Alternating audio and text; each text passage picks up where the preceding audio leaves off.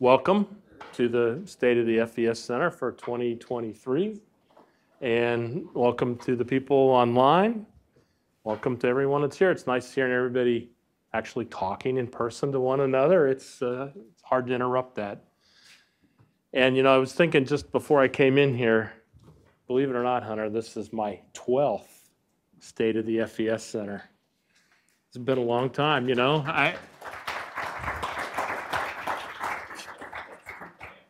Pardon? That's too big. So today we're going to talk about a few things. We're going to talk about who we are. We're going to talk about what we've done, and we're going to talk a little bit about where we're going, okay, or where we could go. So we'll start with who we are.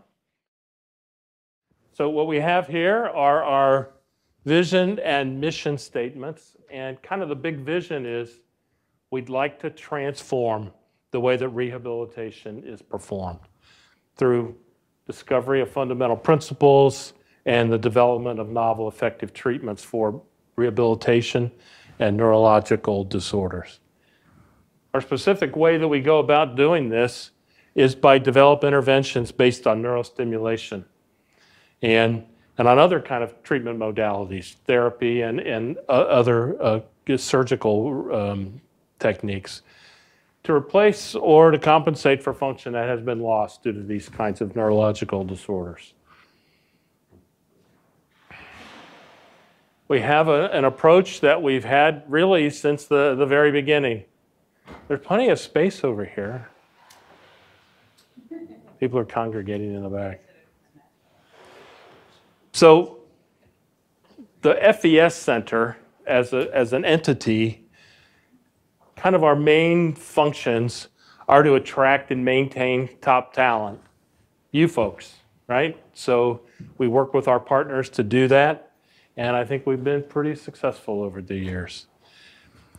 We strategically guide research directions. We get together, we talk through where we need to go, what are the problems that will have the most impact, and obviously investigators are free to do what they like after that, but at least we try to provide guidance.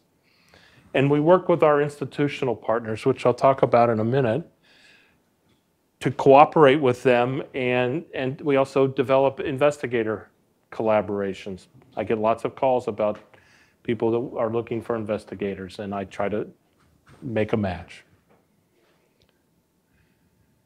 We also try very hard to provide value to all of you.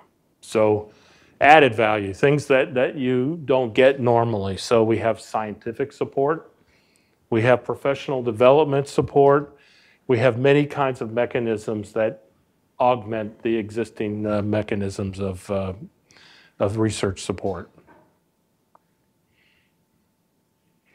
So this is the FES Center. We're a consortium. We're funded by the Department of Veterans Affairs, Rehabilitation Research and Development Service. And we have our main offices over in the Lewis Stokes Cleveland VA Medical Center. Case Western Reserve University, where we are right now, is our academic partner for this endeavor. But we also have strong partners in Metro Health Medical Center, where there's a big group doing rehabilitation. University Hospitals and Cleveland Clinic, which are more neurology, neuroscience based. So we are we're funded by the VA, but we're really a consortium across the city, and we're a big consortium. So at an institutional level, these are our partners. At a day-to-day grassroots level, it's all of you. We are the people that come and work together in the FES Center. We don't pay investigators, really. We pay staff, but the rest of all of you are here because you want to be, and we try to keep it that way. So just some quick statistics for this past year. We have 86 investigators. This year, there's 2 more scientists and clinicians. Last year, I think it was the other way around. But we have about an even split of clinical researchers, partners, and scientists. We have roughly 50 staff members. These are technical staff that work in your labs, that are therapists, and we have a very lean operations group that work over from the VA. And all of you train many people. We have PhD students, master's students, postdoctoral students. I'll talk about the funding in just a second, but we have substantial funding. Congratulations to all of you. And we have publications, and I think the presentations, those are the ones that we can find out about. They're not usually reported very well, just saying. This is the executive committee. This is the leadership of the FES Center. So I'm the executive director. Ron Riekers is the medical director. Asaf Sheikh is the associate medical director. Cheryl, who I think you all know, is the director of operations. Chris Polium is our new director of strategic and industrial collaborations. And I saw Andy come in. Where did he go?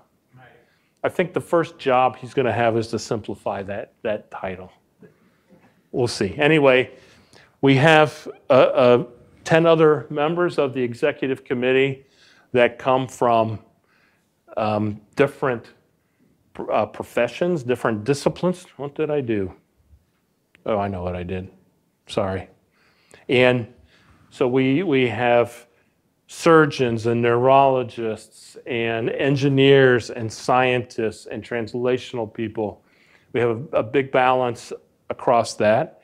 And we also have representation from all of our institutional partners to make sure that we're meeting what their goals are for our activities. I think I may have to do this. So I'm going to show a little video here, and it's about the heart and soul of the FES Center. So I'll just let it play.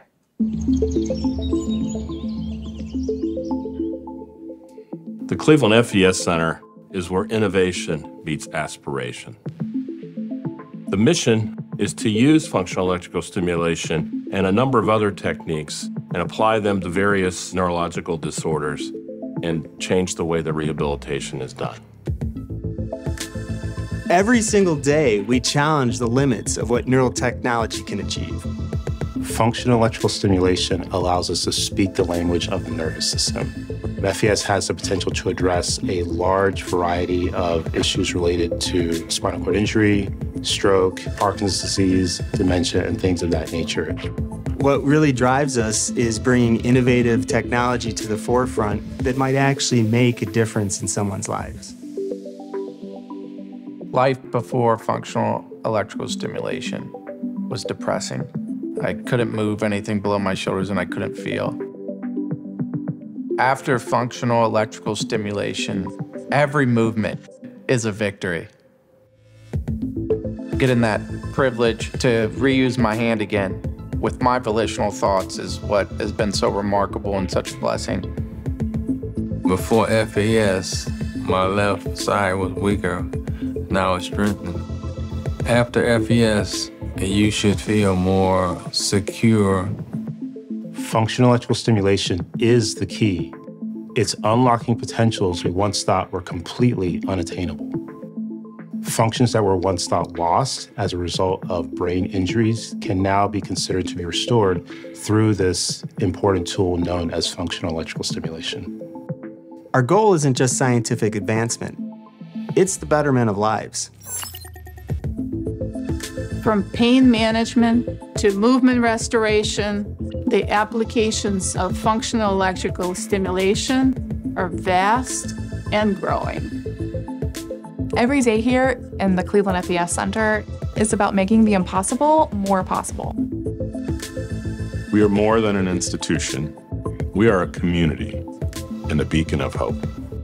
Functional electrical stimulation is what gets me excited and eager to look forward. VA is supporting clinicians to do this type of research. It's not just about the technology. It really is about the people who are dedicated to advancing the research and the people who participate in the research studies. Together, we're not just performing research. We are transforming rehabilitation.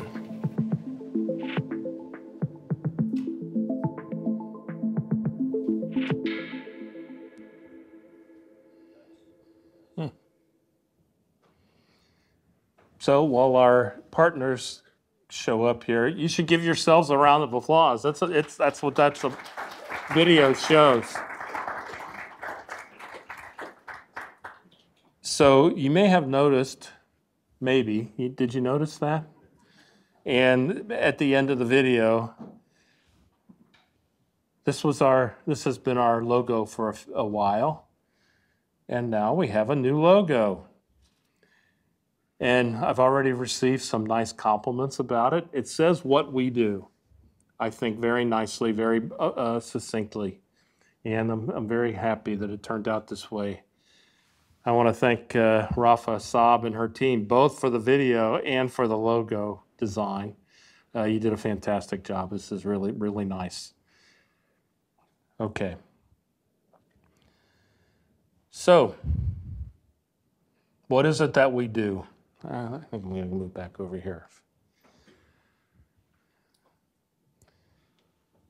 Functional electrical stimulation is not the only thing we do, but many of us do this. And it's small currents that we use in different ways to replace natural activation or modulate neural circuits to help remediate disorders. If you know what you're doing, and I think we know pretty well and we're learning, FES can speak the language of the nervous system. We can do it safely. We can tell it what it needs to know. You can target precisely if you need to, and you can turn it on and off, and it can have fewer side effects than some other techniques. Just about everything in your body can be influenced or controlled by the nervous system. So that means we can use this technique in many ways, and as you can see over there, there's many ways on this side. I'm pointing with my hand. We do this in many ways, and we can do motor restoration. We can look at sensory activity. We can do modulation of neural circuits. We can activate things, and we can inactivate things. So we have quite a toolkit. And we apply this to many things. I'm not going to go through these, but these are a lot of applications of functional electrical stimulation. Some examples of applications: contralaterally controlled FES following stroke, Jamie and Michael Fu. Upper limb motor and sensory and traumatic brain injury for Svetlana Pundik from tactile sensation and amputation, Dustin Tyler. Modeling for Parkinson's disease, Asif Sheikh. Cameron McIntyre is now gone, but I think they still are collaborating. You saw one of our more recent participant in the reconnecting the hand and arm to the brain. That's Baloo and myself. And gait function at following Parkinson's disease, Asif Sheikh. So, for our last proposal, we sort of grouped our activities into 5 thrusts. Movement restoration, which is how the center started and is still a big part of what the center does. So it's things like, using stimulation for paralyzed muscles to improve motor functions. It's for hand function, arm function, various body movement functions, breathing, coughing, for stroke, etc. The other long-standing one has been pain, and to mitigate pain. And it's in a renaissance period, I would say. We have investigators, Mike Moffitt is new now, and we have others that are working very strongly on pain, but we've had a good cohort for many years. We have Carl Saab there in the back, who is working on mechanisms and other topics related to pain. Brain health is kind of a smorgasbord of applications, but it's things like Parkinson's disease, movement disorders, traumatic brain injury, stroke, and autonomic system, which is, everything in your body that you don't think about that is controlled by the autonomic nervous system. So it's respiration and digestion and many other applications. This has been on the scene for a number of years now, not long, but long, fairly long, and still it has some traction. Finally, we have a translation and clinical dissemination group that helps all of you move your discoveries into products or into clinical trials or techniques. So getting our activities from the lab out into the world. So those are our 5 thrusts. We have some cores. We do discovery science. So not everybody does development. We do basic discovery. We have tools. We develop new tools, all kinds of tools, hardware tools, software tools, visualization tools, many different things. And we have a brand new bioethics, not so brand new anymore, but pretty new bioethics core. And I'm looking for the folks that are part of. Yep, so we have some of our, and I saw Mark Alizio come in too. Oh, there he is. Okay, so we have a core, and please take advantage of this. I mean, they want to be our partners, not just say, is this okay? You know, it's more they have great ideas about how to make your studies better and studies that they could do with your help, okay? So please seek them out. We have a lot of partners around the community that have been developed over the years. Tech transfer, especially at CASE. The VA team is another center that we have here in Cleveland that is educational for doing translation. Anybody that's in the VA can apply to be in that program, and you learn a lot about how to go about translating things within the VA and in general. We have regulatory support. We do outreach to the industry, which, boy, I say this too often. It's really important, so I have it up there twice. I need to change this slide, sorry. Anyway, we do a lot of things. A lot of it is science that is done by all of you, and some of it is sort of administrative that we provide support for. I'm going to move on. So our research is highly multidisciplinary. We have people from many walks of life that work together doing creative new things, and I think that's one of the reasons we've been successful.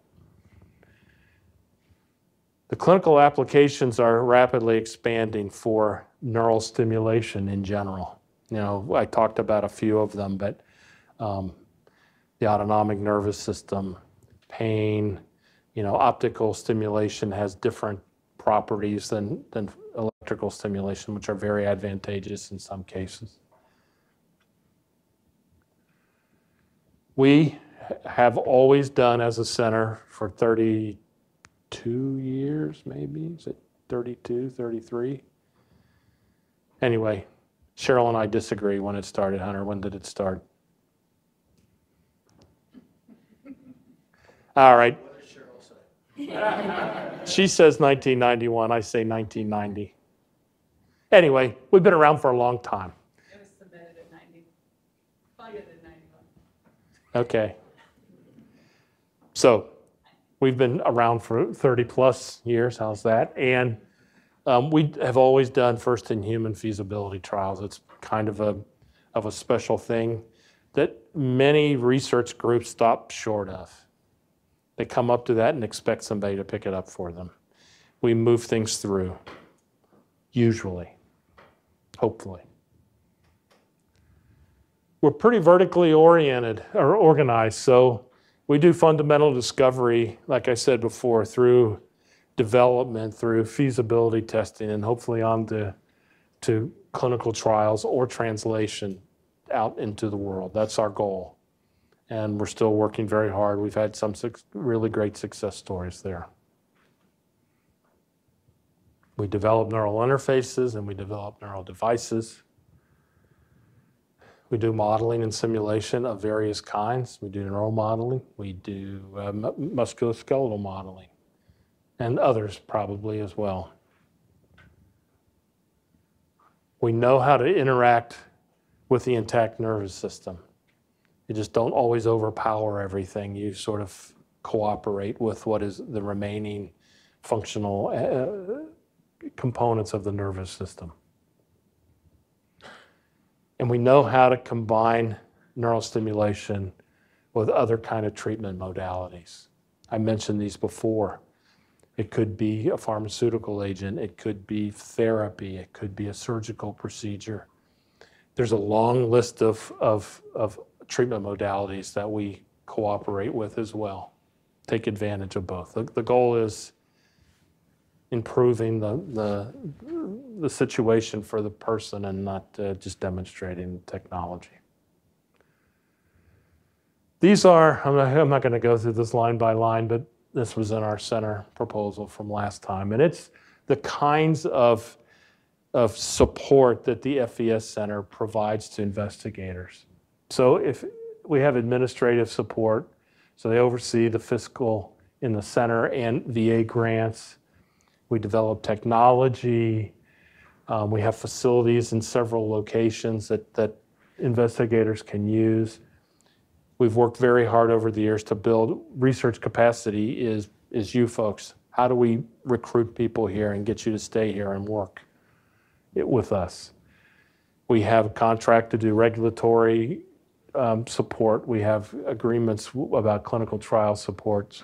Like I said before, we've established a bioethics core. We have statistical support. We have a medical administrator who's also here somewhere. I saw her. Oh, there she is, Emily. And I noticed, again, too late to change this, that we also offer a professional development education opportunity. So we've partnered with Weatherhead Business School. If this is really for investigators, if you want to go and learn about how to be, improve your leadership skills, your management skills for your lab, it's really a good opportunity. And I don't know, something like 18 people have done this already. So this is really a good thing. Okay, dissemination. So how does the world know what we do, and how do we figure out what the world is doing? So we have what's called the neuroprosthesis. Now it's a webinar because we do it live and we do it via a webinar. And these are the speakers that we've had. These are external speakers, and we've had over the last year or so. And you can see they come from a variety of locations with a variety of expertise. Probably more interesting is who's coming. So we have a pretty strong roster of speakers for the rest of this year. You'll notice we're taking January off. Nobody wants to come to Cleveland in January. And number two, we're going to have a research retreat in January. So that's how we're going to do January. But we have some basic motor control people, non-human primate physiologist, surgeon, another engineer who does neural devices and neural applications, anesthesiologist who does some really cool work. If you've never heard of Emory Brown, you should check that out. And also another engineer who is in the neural or in the sort of the rehabilitation space. So this is going to be a very nice run here. We also, so that was for external speakers. We also have an internal mechanism, which we call First Tuesday, because it's on the first Tuesday of every month. And we have it at the Fairmount, which is on, whoops, I moved it too quick, which is on Cedar Road in Fairmount there. And this is more for concept reviews. You have an idea that you want to talk about. you just got some cool results and you want to get people's impressions, it's kind of a presentation and kind of a discussion. So I strongly urge people to do this. It's very valuable. It's how we help each other. Okay, this is how we, get our information to others and get feedback from them. So there's some from the past. These are all from the past, actually. They include, these are local speakers, people in our group. And we have a couple more coming up in November and December. It's easy to remember, first Tuesday. Okay? So how do we get messages beyond our own messages? Like, obviously, you folks go out and talk at other places and go to conferences and interact with people. But the FES Center itself, first of all, we have a web page, fescenter.org, which has lots of information on it. That might be a good place to start if you don't know much about the FES Center. Go there and take a look. But we also have a lot of social media kinds of activities. So we do Facebook. I almost said Twitter, but it's X, YouTube, and LinkedIn. So these are just statistics. People look at this. So if you want to get word out about something, take advantage of this. We do these things. We have people that look and see what it is has happened, but we don't always know what you've done unless you tell us. Okay? So if you want to get it out, tell us. We'll get it out for you, or we'll help you get it out. Okay?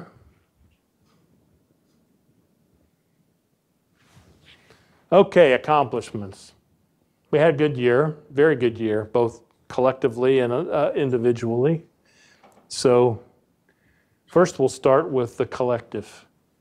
So mostly you, with a little bit of the FES Center, had about slightly less, whoops, I keep going the wrong direction, $28 million in funding last year. It's fantastic, okay? That's the most ever. So we've recovered from our pandemic kind of lull. And it comes, I'll just do the whole thing. 94% of that went to you guys, to the investigators. 6%, you can see it up here, is for the center. That's pretty good sort of leveraged funding number there. And it comes from many different places. We get a lot of money from the VA and NIH, that's true, but there's also DOD and foundations. So we're doing great in terms of funding. We can do better, and so we'll talk a little bit about that in a second. In terms of translation, we're also doing quite well. So there are 14 patent invention disclosures and 48 patent applications and 20 patents issued in the past year to you folks. We don't do that. We can help you get there if you need help. A lot of the institutions have their technology transfer or innovation departments that take care of that, but we can connect you to them if you feel like you need that. Okay, now individuals.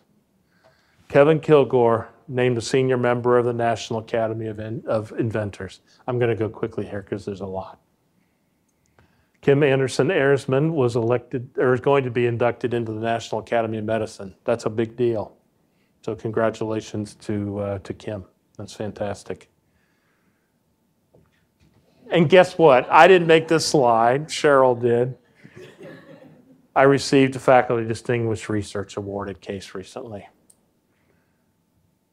John Che, who was appointed the Senior Vice President and Chief Academic Officer of the Metro Health System and Senior Associate Dean for Metro Health for Case Western Reserve University. So that's also a big deal, so congratulations to John. Asif Sheikh was awarded an endowed chair the Penny and Stephen Weinberg Chair in Brain Health at University Hospitals. The FES Center reaches out to the veteran communities in multiple ways. There's the Buckeye wheelchair games, go to conferences that where we display and are open to when people with disabilities can come and talk and find out what we do. So we visit several of these conferences. So we reach out and try to get feedback from the veterans. The first in human, I talked about this before, high frequency nerve block. So this is Jamie Knudsen, Niloy Badra, and Kevin Kilgore. It's really great to see that. I know Jamie's here. Maybe Kevin's online and Niloy's online, I don't know. But it's great to see this happen. I mean, it's been in development for a while, and I'm glad to see that it's moving along. Dennis Bourbeau, who's in the back there. He was awarded a merit review from the VA. Electrical rectal stimulation to promote bowel emptying after spinal cord injury. Is the second one just a description, or is that another award? Okay. Well, if it is, congratulations. Whoops, not that. Tony DeMarco and Chris Kowalski have started now a multi-center clinical trial for spinal cord stimulation to restore cough. Again, from Metro. Jamie Knudsen again was awarded I think this is in a controlled, contralaterally controlled FES multi-site clinical trial from NIH. Svetlana Pundik was awarded a VA merit review on brain connectivity changes with spinal cord stimulation, treatment of chronic pain. Okay. Baloo Ajiboy and Dustin Tyler and Emily Gratchik were on 60 Minutes. Did you all see that? It was on twice. They made the summer reruns even.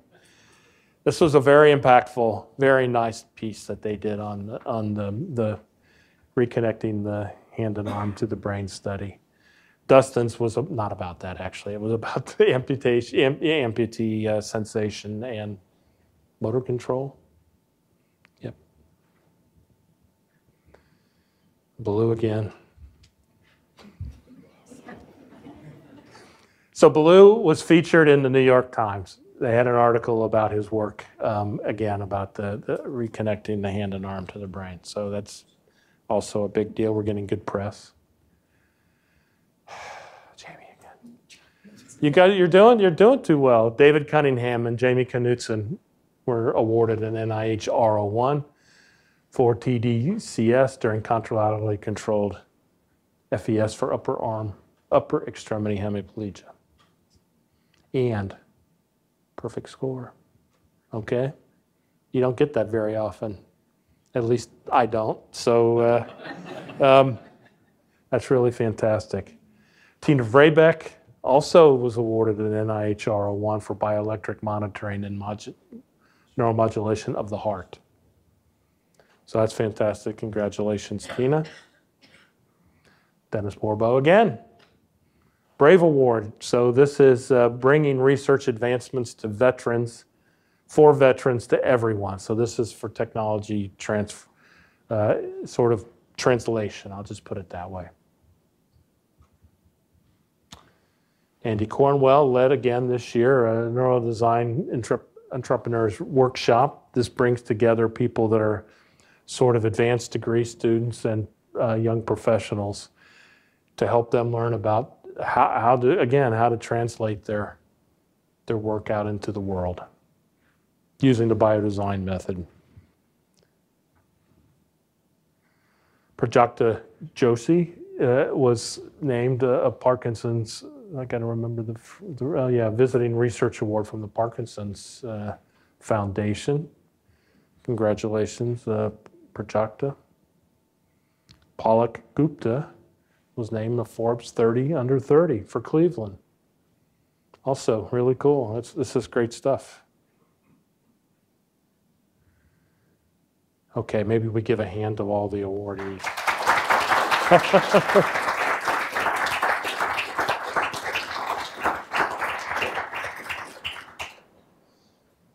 Okay, the future. That's what this thing's for. Okay, no, I'm just kidding. So we have some opportunities. Centrally in Washington, the VA Office of Research and Development is reorganizing. I hope this can be considered and turn out to be an opportunity. Okay, there are some opportunities, I think, for some of us. I'll talk a little bit more about that in a minute. We need to do strategic planning. We did one last year. It was very good, but we need to follow up. It's a very dynamic time. Like I said, the VA is going to reorganize. There's lots of opportunities for larger kinds of programmatic grants. So what I'd like to do is make sure that the FES Center can financially and intellectually invest in strategic areas of need. What are the things that we should be doing, things that need to be done? And what will it take to get there? Okay, and how can the FES Center help leverage some of these things? I'd like to see more partnering with our consortium members in areas of mutual interest. I've had several discussions with some of our partners. It's not done yet by any means, but find topics, applications that are important both to us and to our strategic partners, and sort of co-invest in some new activity. We have to think a little bit about the FES Center structure. You know, we're kind of sprawling, shall I say, and is that the best way to do this? So how do we structure the FES Center so that it works most effectively, and how do we distribute the leadership? There are programmatic funding opportunities that probably most of you are aware of. There's U mechanisms at NIH. Obviously, they've been around for a while. There's lots of new ones coming out all the time. There's many of them have to do with translation too, if you're interested in that. So ARPA-H, I say starting up, it's kind of started up. They're making awards, but they're not on their feet yet, really. They are making big awards. They need to spend money, they need to show success. So I strongly urge teams of people to get together and talk about areas where you can be successful, where maybe the FES Center can help, you know, administratively, connection-wise, whatever. I would also urge you to look to outside partners, or otherwise you probably won't be successful. These are seen as consortia, you know, from many locations. So I think that's what I say here. We can assist in strategic planning, helping put people together, all the way, you know, through the assembly of the proposals. I know our institutional partners have some of that, but if you've ever submitted a giant programmatic grant, it's never enough, right? So we can help. Back to the VA reorganization. So I have just 2 slides here, just so there's many more details. There's a number of things that are not worked out yet. Things are still evolving. It'll be in place though in a year or so, a little bit less than a year. So both myself and Ron Triolo are on a group to work on the rehab side of this reorganization. So, whoops, wrong one. So this is the way things have been done organizationally within the Office of Research and Development for 20 plus years. So most of us are down here in the rehabilitation, research and development service. But there's also one on basic science. one on clinical science, and one on health services. Okay, so this is how they've been sort of divided. And the concern is that it's become very siloed, that these different areas, I'll just go forward. This is an example that has been given at one of the meetings I was at, where traumatic brain injury, suicide prevention, and behavioral health are done by basic science, by clinical science, by health services, and by rehab. And they're overlapping and uncoordinated. And so the idea then is to coordinate them, okay? And to reorganize into something that looks more like this. So there's one overarching entity, ISRM, Investigator Scientific Review and Management. There's a panel that includes these folks and people from these folks that integrates the research activities so that you're not duplicating things. You're not, that there's some progression from basic to clinical to rehab. So you might, I've circled these, whoops, so TBI, suicide prevention, and behavioral health show up as specific entities. And then there's two kinds of entities here. This will be the last point. There are what are called broad portfolios. This would be more like an investigator-initiated proposal that is there now that talks to one of their priorities. But it's your idea and it's your direct, it could be different than what they've decided are their top priorities. But there are also things called actively managed portfolios, and these are more, if you like, more like a DARPA or an ARPA-H, where there are specific topics like pain, opioid overuse disorder, like TBI, like suicide prevention, and these would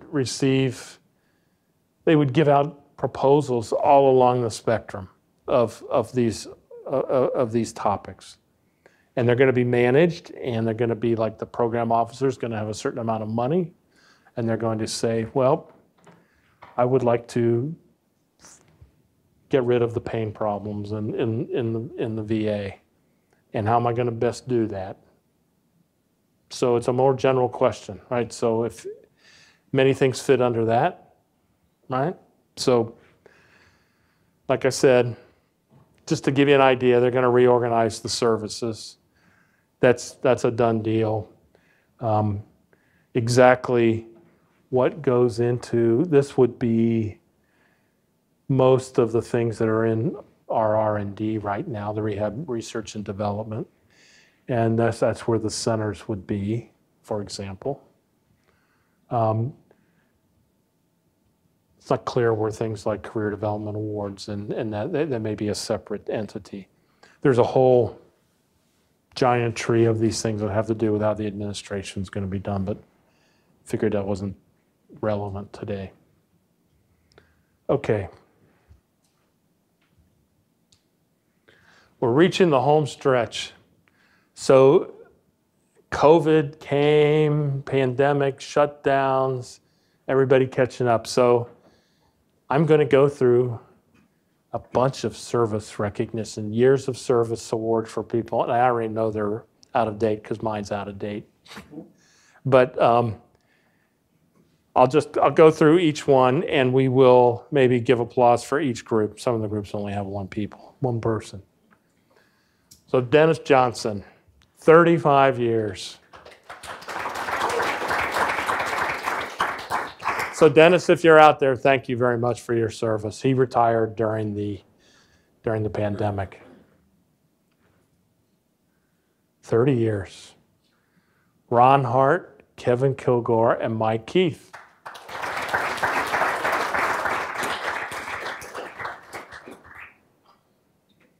I stand by myself again, I guess, huh?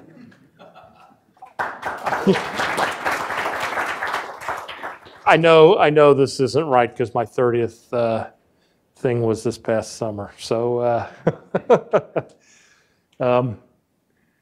Karen Brooks, Ken Gustafson, and Don Taylor, 20 years.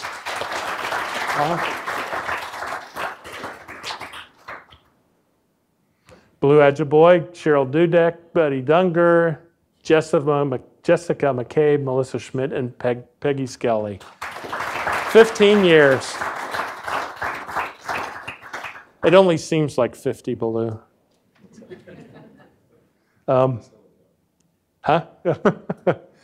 Dennis Bourbeau and Jessica Jarvella, 10 years. Congratulations. That might be it. If you've been here more recently than that, good for you. Okay. These are my takeaways, and we're almost done here. So the opportunities. Well, first of all, how couldn't you have opportunities without that kind of a logo calling you through the door? So we're funded for 4 more years. So there's opportunity there. We have funds each of those years that we can spend to prepare for the future. Okay, that's why I want to do strategic planning. Like I said before, I really want to enhance connections with our institutional partners. And you could look at this in a kind of a, I don't know, a financial way and say, well, maybe we can get them to co-invest in us, but we want to co-invest in them too. So this is really going to be a partnership. I don't see it as a grab for money. We have to do research strategic planning. We did it. We did one last year. We did a lot around the submission of the proposal. These proposals, you got to think ahead and you got to have things ready. You can't just say, well, in the next 5 years, I'm going to do this. You have to say over the last 3 years, we moved in this direction, okay? So how about this? A new name for our center? Wow, crickets. We've been talking about it, for maybe, 20 years. But more recently, we talked a little bit more about it. People do a lot more than functional electrical stimulation.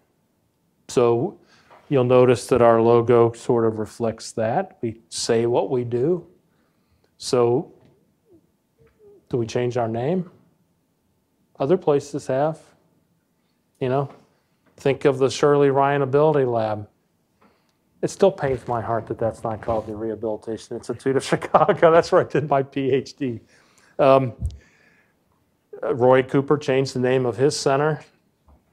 Twitter is now X. We have at least that much visibility, don't we? I think we can do at least that well. Yeah.